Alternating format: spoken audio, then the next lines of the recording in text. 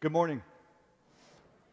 I won't bore you with too many announcements. You can refer to your bulletin. Just make a note. We've got our quarterly business meeting at the very end of worship. We'll enter into that session. It won't take long, but just be prepared for that.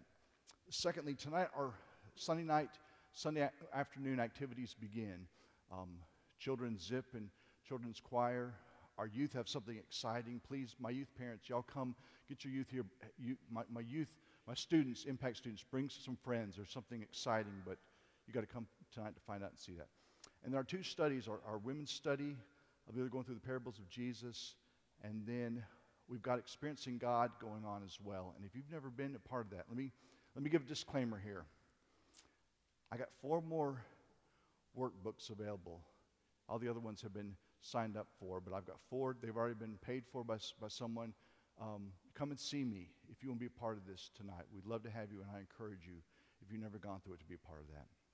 Last but not least, I need to give you a little announcement here.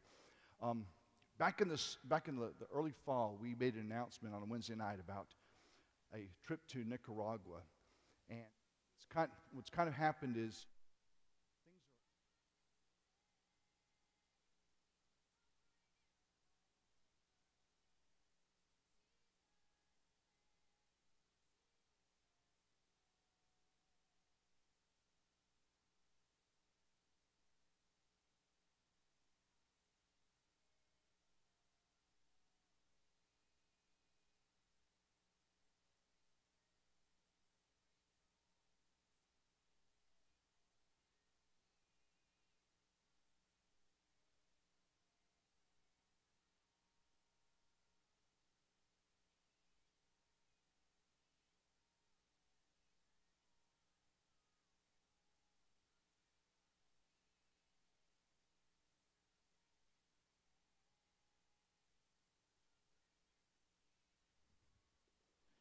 Well, good morning. It's raining. Did you notice? I don't know about y'all, but boy, we did not want to get up this morning. In fact, our radio did not, the radio station did not come on this morning. And if Carolyn had not awakened when she did, we probably wouldn't be here because we were asleep. And so we got up late. We had to hurry. It's good to see you here. Let's stand together as we sing, "Blessed be the name of the Lord. His name is wonderful." Blessed be the name of the Lord. Blessed be the name of the Lord. Blessed be the name of the Lord Most High. Blessed be the name of the Lord. Blessed be the name of the Lord. Blessed be the name of the Lord Most High. Glory to the name of the Lord. Glory to the name of the Lord. Glory to the name of the Lord Most High. Glory to the name of the Lord. Glory to the name of the Lord. Glory to the name of the Lord Most High. His name is wonderful. His name is wonderful. His name is wonderful. Jesus, my Lord. He is the mighty King, Master of everything. His name is wonderful. Jesus, my Lord. He's the great shepherd, the rock of all ages. Almighty God is He. Bow down before Him, love and adore Him. is wonderful, Jesus my Lord.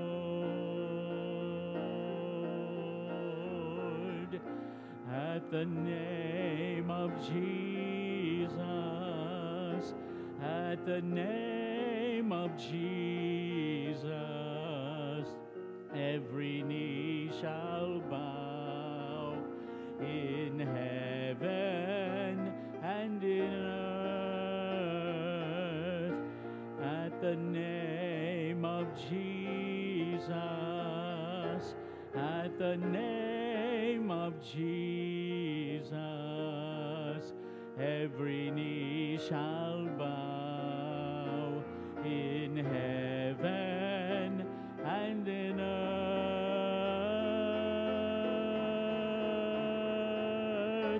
That every knee shall bow and every tongue confess that Jesus Christ is Lord.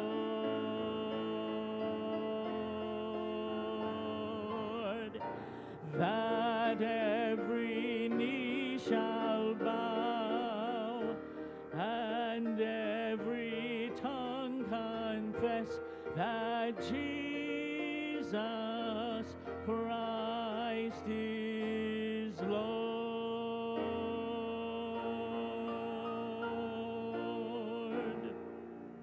Amen. Y'all may be seated for a moment. Let me read you from the Word of God. Luke chapter 1, beginning verse 41.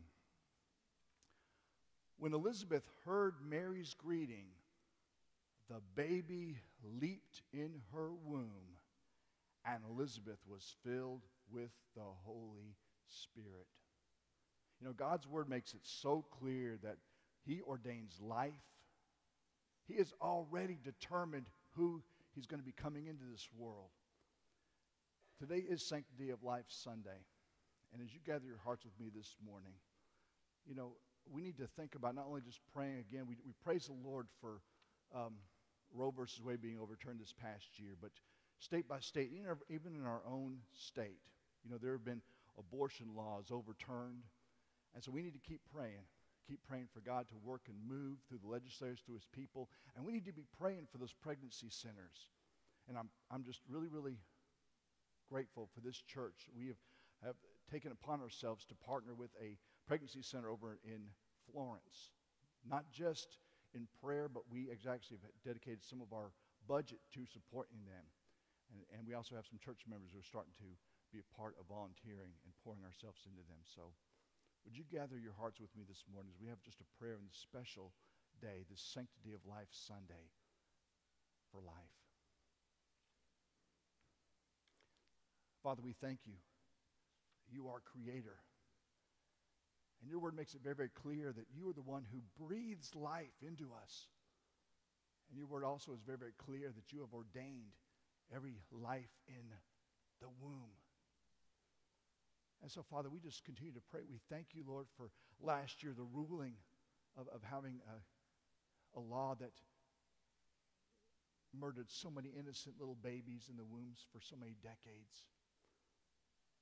And so, Father, we just want to continue to pray that you would work and move, raise up your servants, raise up, Lord, your warriors in making a difference in those laws, those legislation.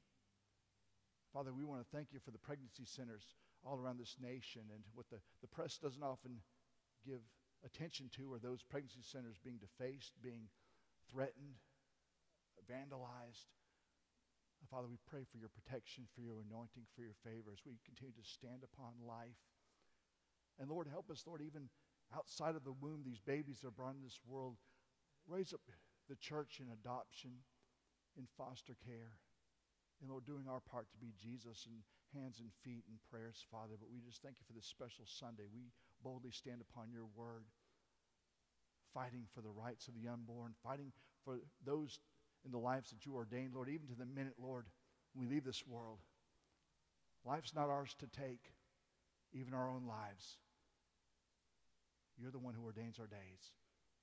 So, Father, please bless, anoint this special day. It may be a day, Lord, that we work and move and we make much of Jesus every day for the cause of life. For we pray this in Jesus Christ's name. And all of God's people said, amen.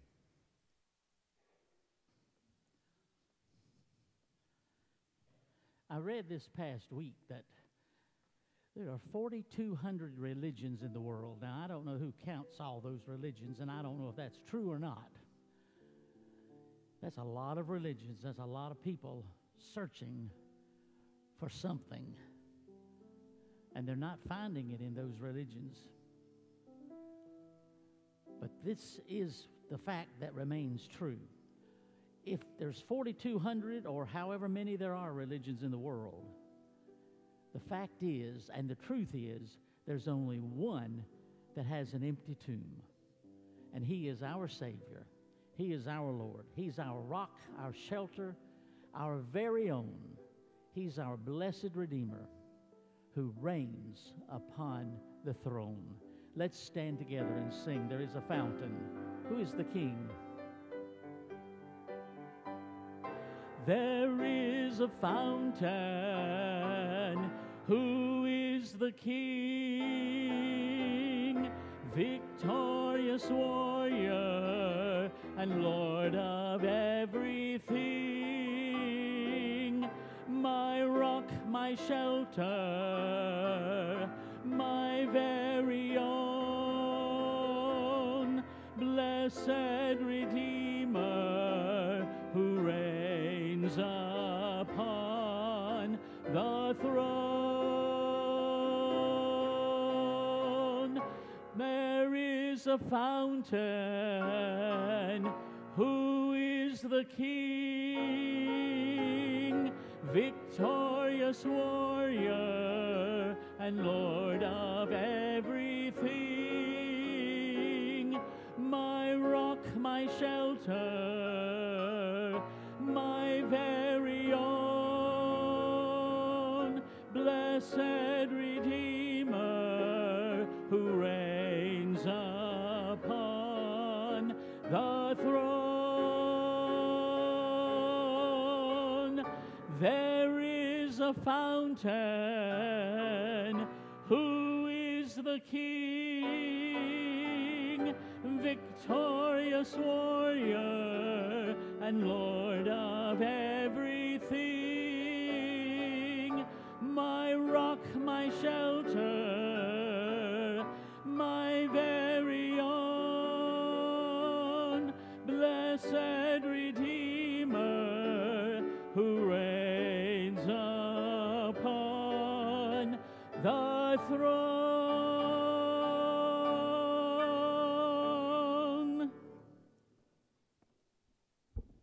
Let's pray. Heavenly Father, thank you for everything. Thank you for the sun and the rain you're sending today. Thank you for everything we have, because everything we have is a blessing from you. And especially thank you for sending your son Jesus, who died for our salvation. We now have an opportunity to return a small portion of many blessings you've given us. Take these tithes and offerings and use them to further your kingdom and glorify your name. In Jesus' name I pray. Amen.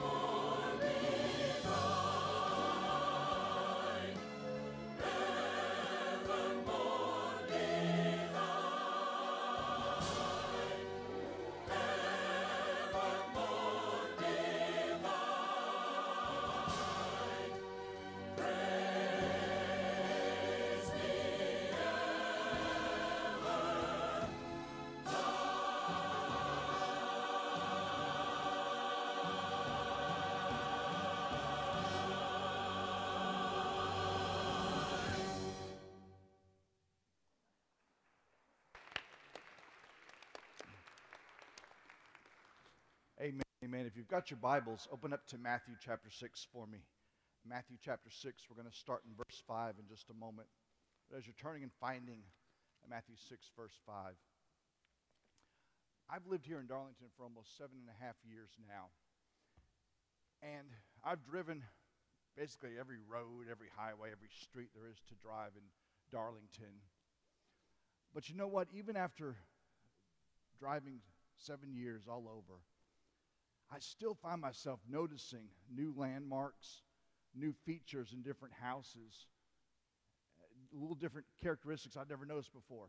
My son and I were driving on 52 about 2 weeks ago. You know, I've driven 52 numerous times, every time of year, every time during the day.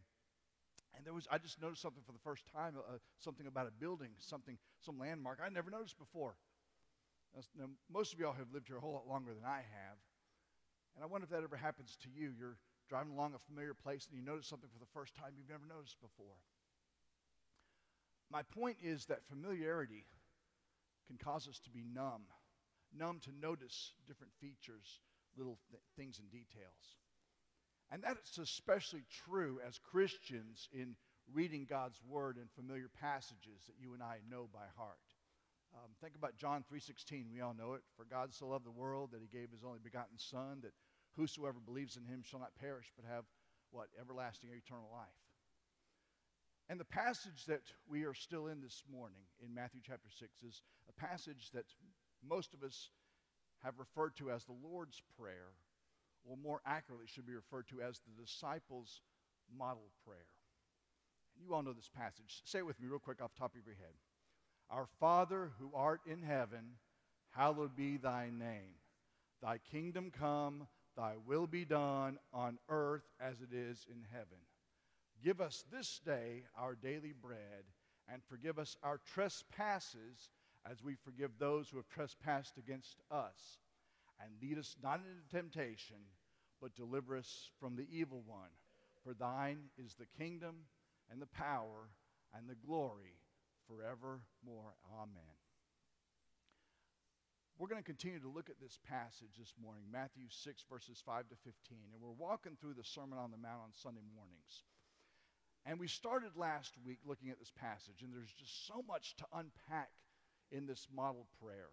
As I've told y'all last week, I've preached this before.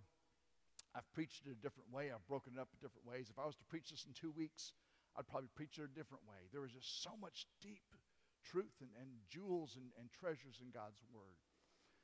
And so this morning we're going to continue looking at this passage, but let's first read with me. I'm going to read Matthew 6, verses 5 to 15. I'm in the New American Standard. You can listen along or look at your own translation. Matthew 6, beginning in verse 5.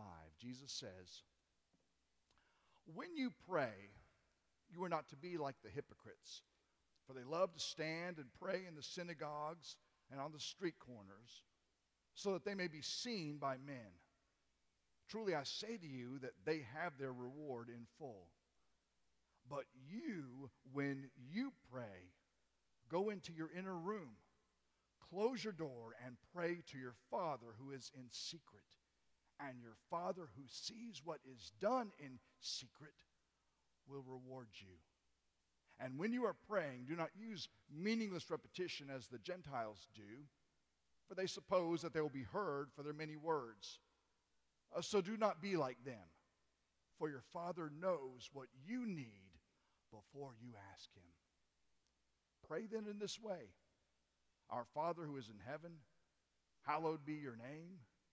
Your kingdom come, your will be done on earth as it is in heaven.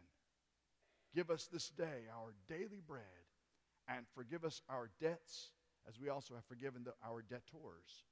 And do not lead us into temptation, but deliver us from evil. For yours is the kingdom and the power and the glory forever. Amen. For if you forgive others for their transgressions, your heavenly Father will also forgive you. But if you do not forgive others, then your Father will not forgive your transgressions. Let's pray. Father, we thank you for your word, your holy, inerrant, perfect word. And Father, our prayer this morning is that your word will have its perfect way in our hearts and our lives. Prepare, Lord, this time. Open our eyes, open our ears, And as we hear your word, help us to do your word. Let your word flow and live through us this time. And I pray, Father, that we would rely on the power of your word and on the cleverness of man's word. For it's Jesus Christ's name that we pray. Amen.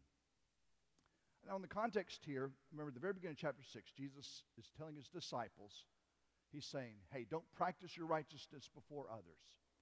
And then what this practicing righteousness looks like, he begins to give 3 examples of what this looks like.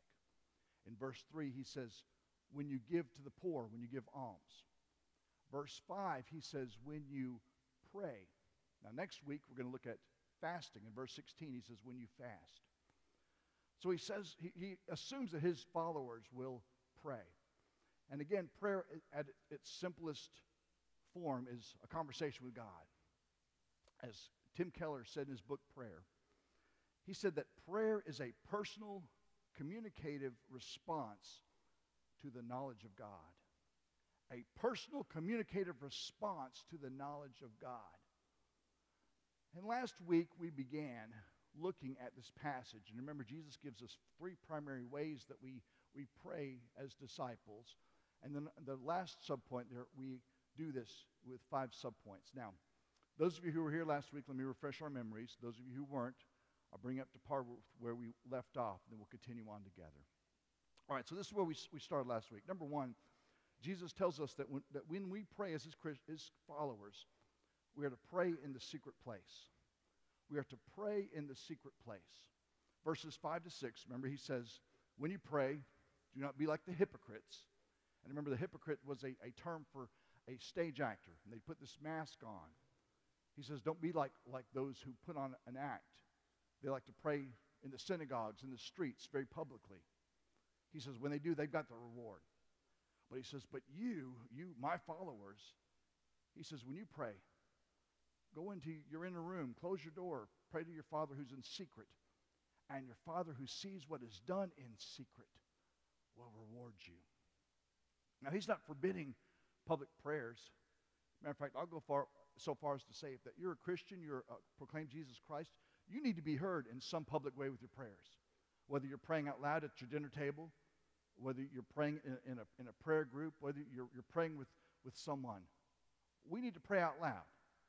But what he's saying here is that every Christian, every follower, we need to have that secret place too. We need to have that secret place. Maybe that secret place in our car where we're talking to him. Maybe that secret place in our inner closet. Maybe out back in our backyard. We need to have that secret place in prayer with God, number 1. But number 2, when we as Christ followers pray, he says we're to pray in a straightforward way. We're to shoot straight. Verse 7 to 8, he says, when you're praying, do not use meaningless repetition as the Gentiles do. They just talked and talked and talked. They thought the more words they said, more likely their prayers would be answered. He says, don't be like them. That's the wrong way to pray. He wants us to shoot straight, just as you would talk to your spouse, your friend, your child. Tell God what's on your heart, what's on your mind. Lay it before him in a straightforward way. All right, but third, we also saw that we as Christians are to pray with utter dependence. Our prayer should be dependent upon God.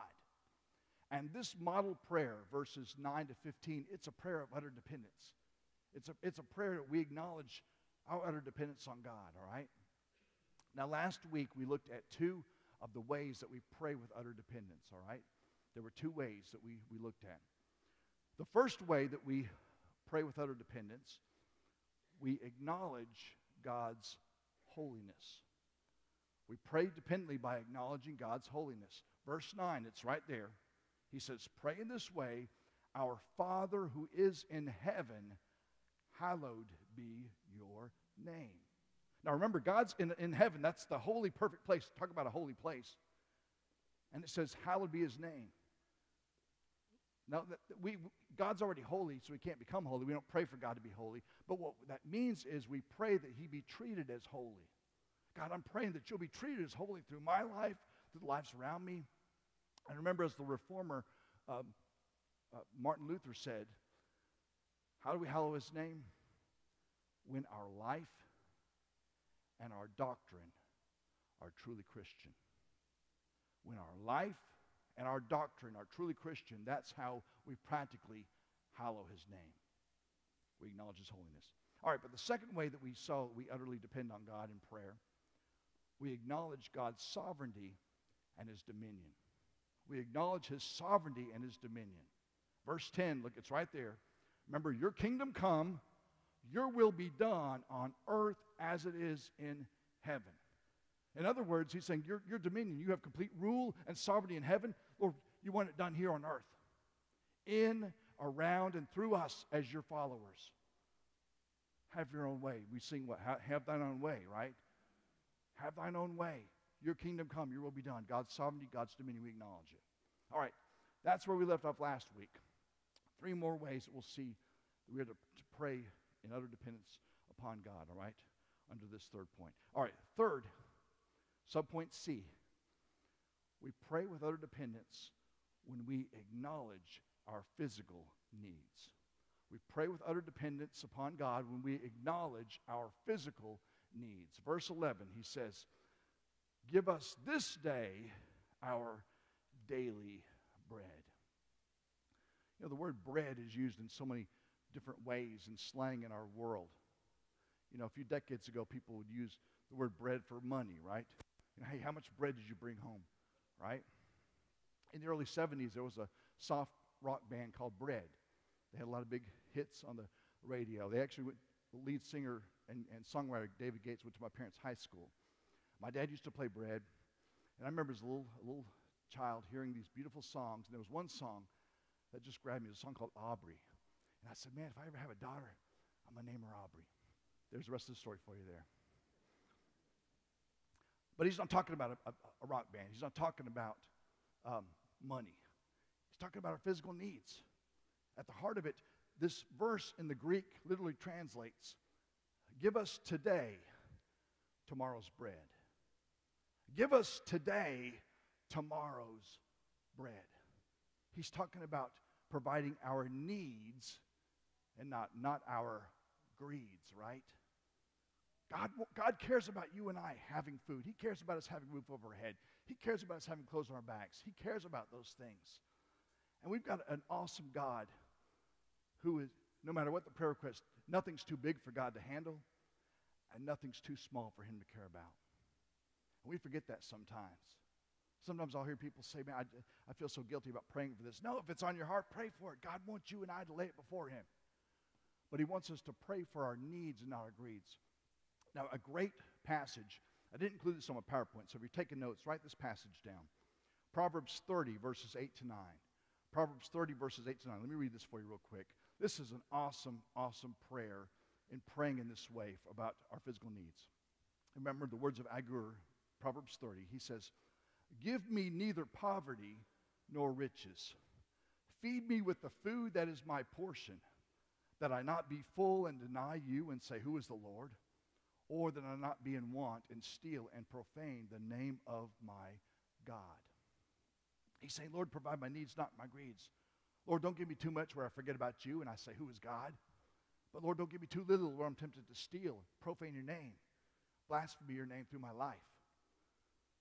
We acknowledge our physical needs, that God wants us to provide our needs. Doesn't mean that you and I need to pray for a Mercedes or a BMW, but we need a car. God, I need transportation. Please provide it. Our physical needs. And ultimately, we need to also pray for our spiritual needs too. God, give me this day your spiritual bread, that I feast on your word, that I've got a hunger for your word. And of course, ultimately, it all points to the ultimate bread, the bread of life. And that is who? Jesus. John 6, verse 51, Jesus says what? He says, I am the living bread that came down from heaven. If anyone eats of this bread, he will live forever. And Jesus never disappoints us. Father, give us this day the bread of tomorrow. All right, moving on. Fourth way that we pray with utter dependence. We acknowledge our sinfulness. We acknowledge our sinfulness. Verses 12 to 13, there is this theme of acknowledging our sinfulness. Verse 12, he says, and forgive us our debts. Some translations say transgressions.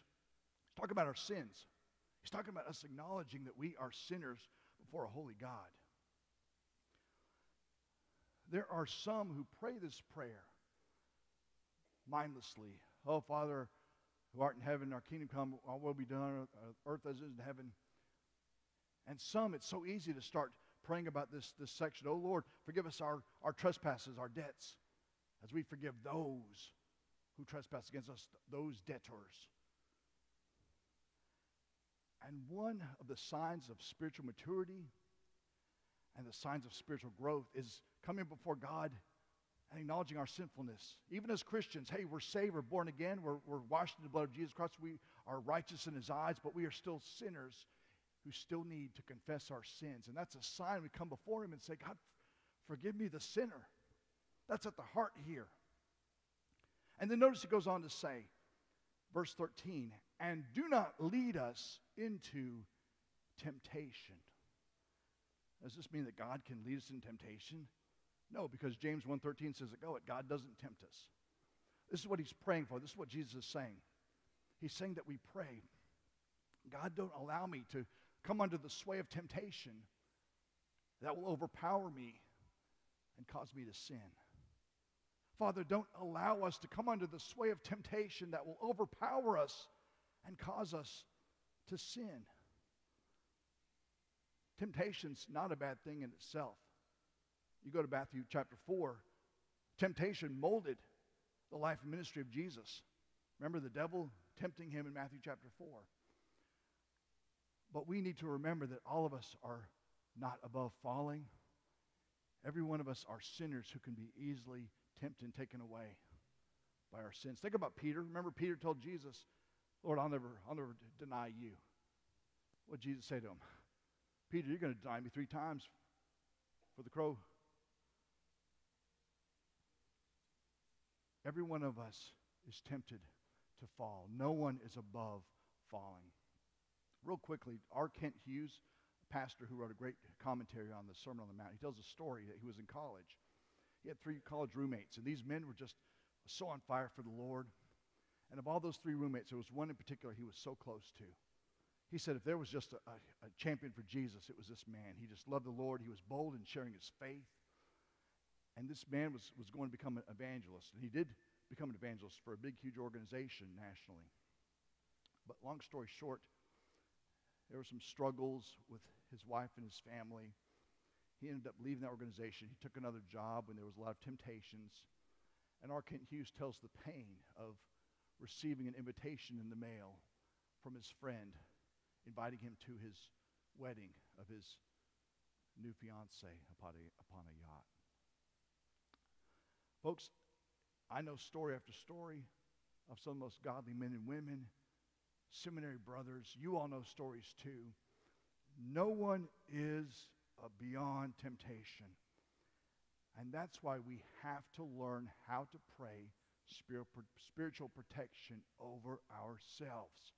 Let me give you just a quick little application here. Preacher, what does this look like? Let me tell you.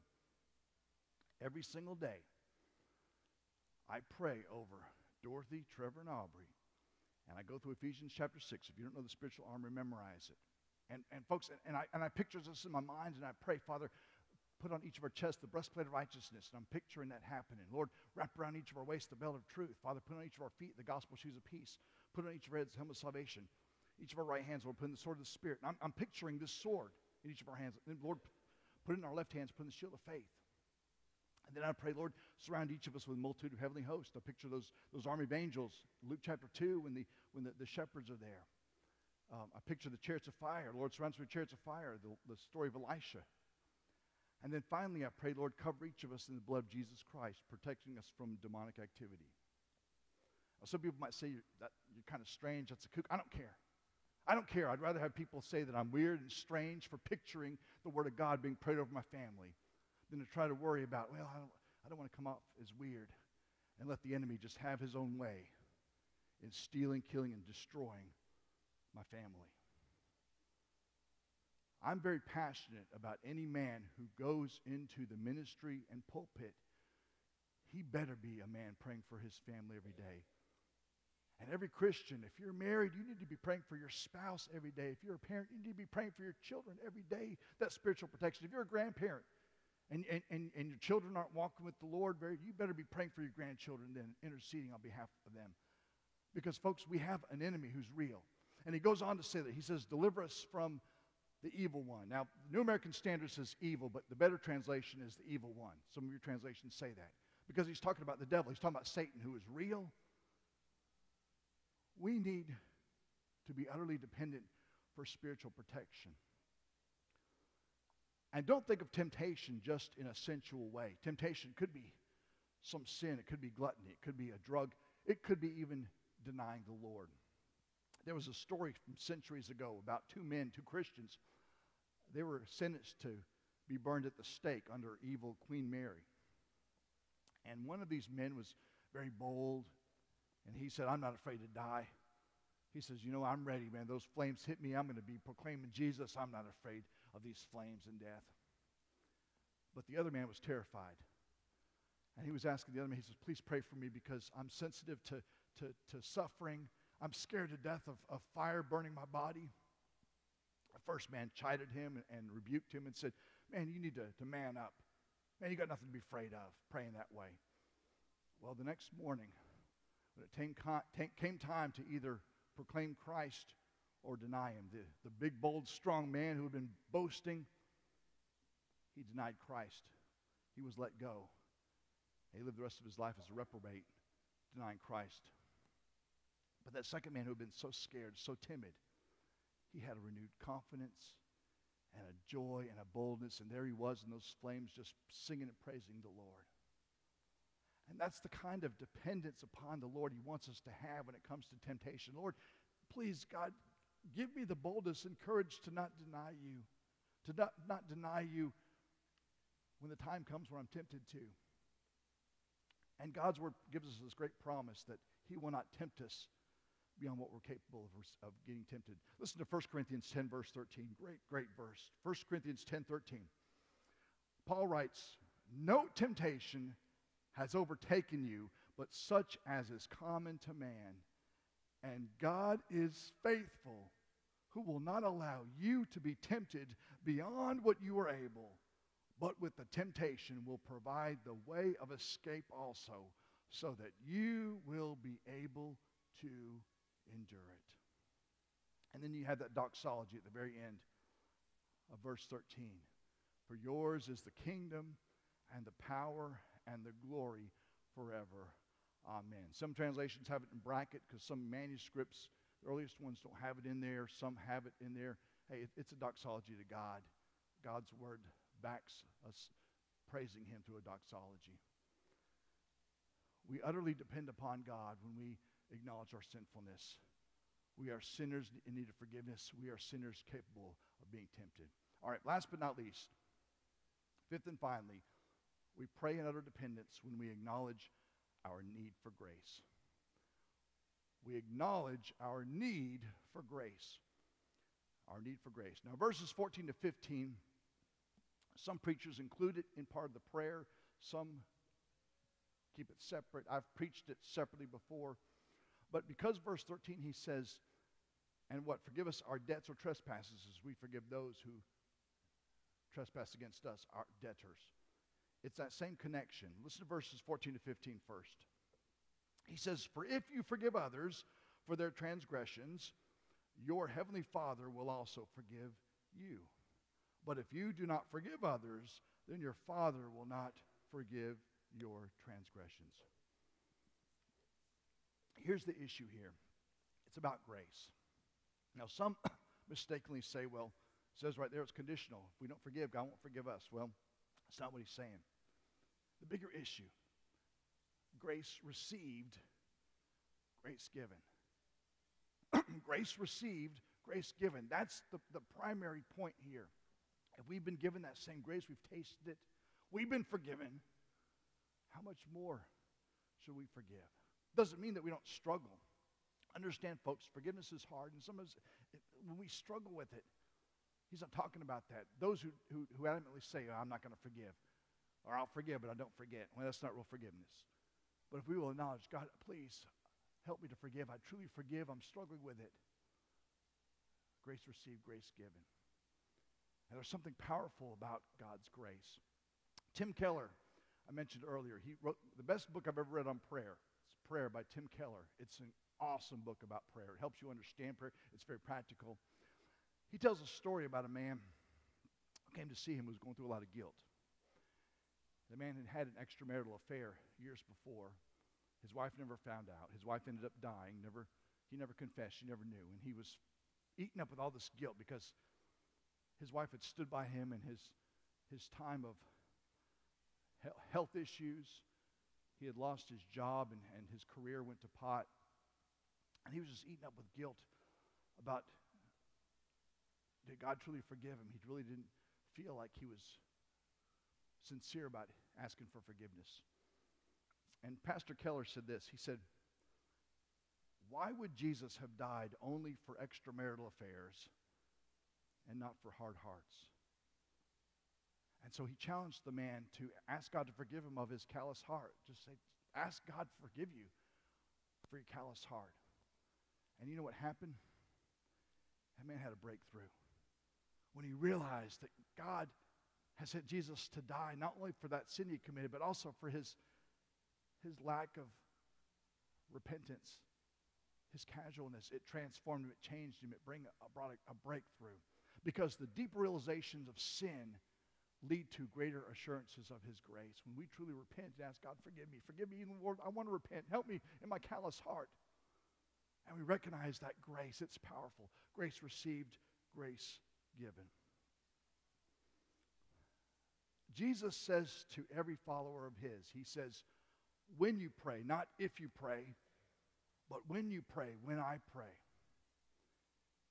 And he calls his disciples, his followers, to pray with this utter dependence upon him, to pray straightforwardly, to pray in that secret place. Pastor Steve Gaines, pastor of Bellevue Baptist Church in Memphis, he made a statement I heard a few years ago that has not left me and has just, I've kept this before me because it's really resonated with me, and this is what he said. A day without prayer is a wasted day. A day without prayer is a wasted day. We're still in the infancy of this new year, 2023. And we've got a whole lot more days ahead of us than we do behind us in this year. Would we resolve to not waste this year? You say, preacher, how do I not waste the year? Well, not wasting your days. And how do we not waste the day? By not letting the day go by without dependent prayer upon God. That truth of utter dependence upon God in prayer, it's at the heart of the good news, the gospel message. You see, we are utterly dependent upon God for eternal salvation. I mean, folks, we are lost. We are headed to eternal hell. We have a death sentence. Every one of us, because we are sinners. We are those who have trespassed against God. We are debtors. We are in debt because of our sins. There's nothing you and I can do about it. We're doomed. But God, in his love, in his grace, in his mercy, did something about it. He sent his son into this world, perfect, holy God, perfect man he was, lived the perfect life we should have lived. He went on a cross. He died the death that you should have died, I should have died. He was buried, and on the third day, God raised him from the dead, proving he is who he says he is, the Son of God, the Lamb of God, the Messiah. And 40 days he walked on the earth. Hundreds of people saw him. They talked to him. They touched him.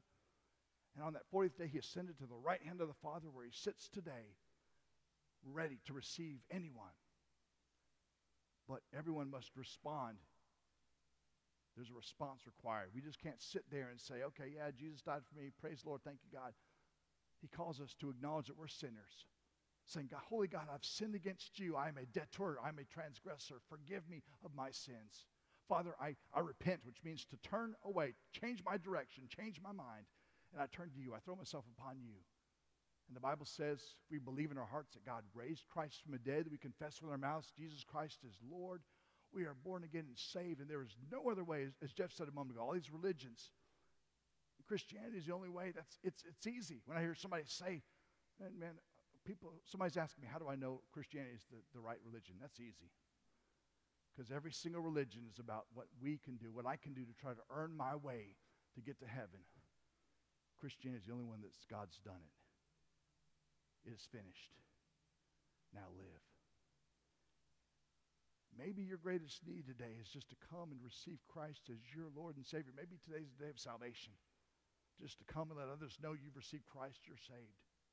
Maybe others of you are saved. Maybe you're born again, but maybe you need to come and repent. As I said a moment ago, that part of being a Christian is to ask His forgiveness, acknowledge that we've sinned against God, we've sinned against others. Maybe our time of invitation might be to take that next step of faith, maybe in obedience, to you join this church body in membership, maybe to take that next step of obedience in believer's baptism. Maybe you need to come and just lay a prayer at this altar. Maybe you need somebody to pray with you. I've got prayer warriors all across this sanctuary. If I've got Christian sisters, I've got some great prayer warriors of sisters to come and pray with them. Christian brothers, I got brothers who will come and pray with you.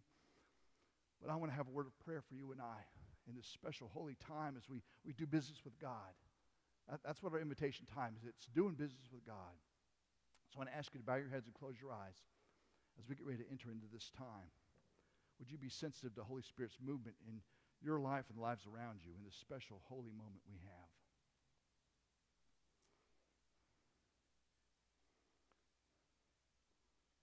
Our Father, our Heavenly Father, holy is your name. And Father, our desire is to live in such a way that we do hallow your name in our lives and what we believe about you and our doctrine.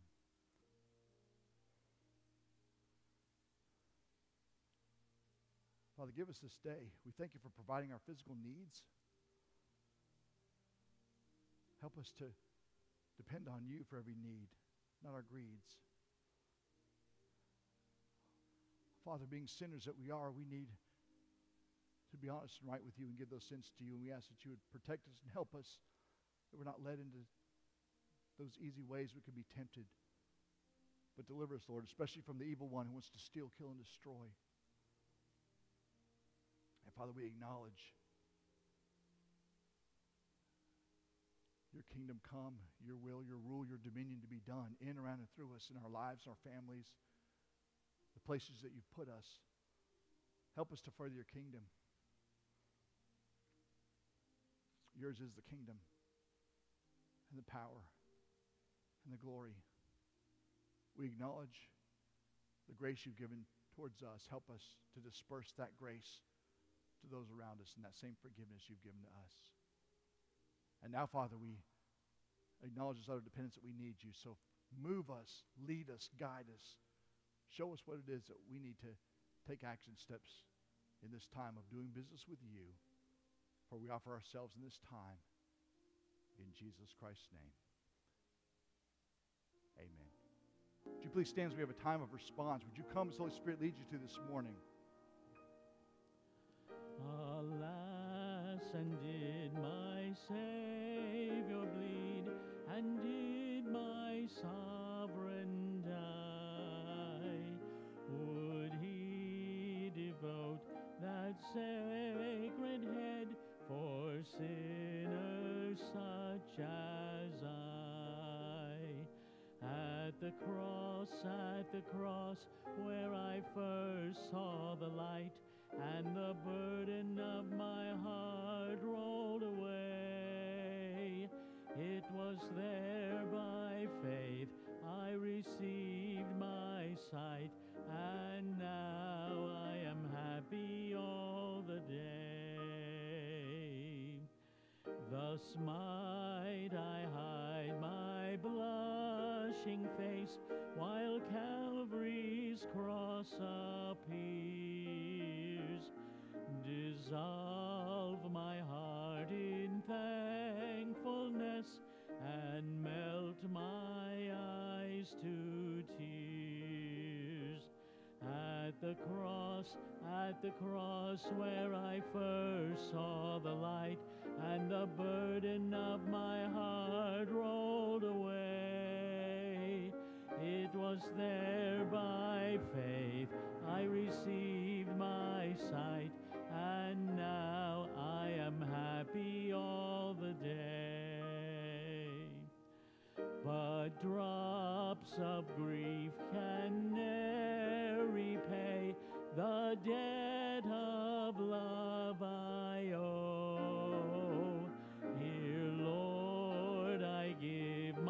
myself away. 'Tis all that I can do. At the cross, where I first saw the light, and the burden of my heart rolled away. It was there by faith I received my sight, and now I am happy all the day.